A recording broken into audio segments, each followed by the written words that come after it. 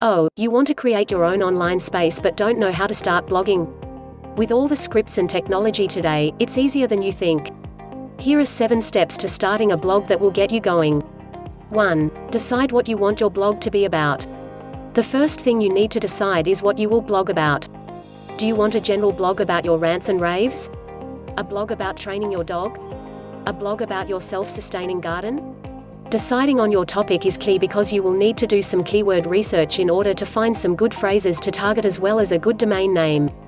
2. To host or not to host. If you don't have any money for starting a blog, then you can use free services like Blogger, Free WordPress, Tumblr, Weebly or many of the other free platforms. I don't recommend this, however, because at any time these services can remove your blog and all your hard work will be for nothing. The best route to take, especially if you plan to make money from your blog someday, is to buy your own domain name and get your own hosting. 3. Get your domain name. You want to choose a domain name that is relevant to your topic. Yes, I know that you've probably heard to get an exact match domain name based on a keyword phrase that you've decided is worthy of such, but they really aren't as advantageous as they used to be, so I wouldn't worry about it too much. It's much more important to find one that describes the general topic of your blog. You need to register your domain name at a registrar. I use Namecheap.com. Just go over there and click on the Domains tab on the upper left, then pick Register Domain, then type your phrases in the big gigantic box below. This will tell you if your domain is available. You want to go for a .com domain if you are serious about your blog. If you are using one of the free services mentioned above, you don't need to register a domain, but you will need to pick a name that is relevant to your topic before you can start blogging. 4. Get hosting. If you have followed my advice and purchased your own domain, you will need hosting. If you didn't follow my advice, then you can skip this part. You may be sorry later though. I recommend HostGator.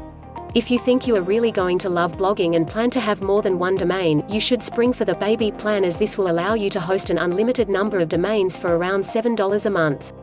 5. Connect your domain and hosting. For a lot of people, this is one of the most confusing aspects of learning how to start blogging. Your domain is like a placeholder out on the internet, and you need to point it at a server that holds your website or blog files.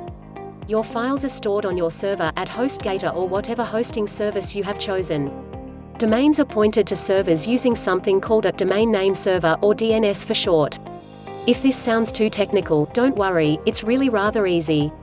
When you signed up for your hosting, you got an email from them telling you what your name servers are. You simply log into wherever you registered your domain and fill those in the appropriate spot. 6. Install WordPress. You're almost ready to start blogging on your new domain, but first you need to set up WordPress. Sounds scary, I know, but it's actually really easy on most hosting because they have a script that does it for you at the click of a button. Log into your cPanel and look for Fantastic or Simple scripts. If you can't find either of them, ask the support people how you can install WordPress and they will point you in the right direction. 7. Start blogging. So, what are you waiting for? You have your domain, your hosting and WordPress set up, now you just need to start making posts. You can use the default template that WordPress gives you for now. Of course, eventually you might want to get a better template for your blog, but I'll cover that in another post sometime. For now, just start making posts. If you need to learn how to start blogging with WordPress, there are plenty of free tutorials online. Setting up your blog is a great start, but you won't get any traffic if you don't promote it.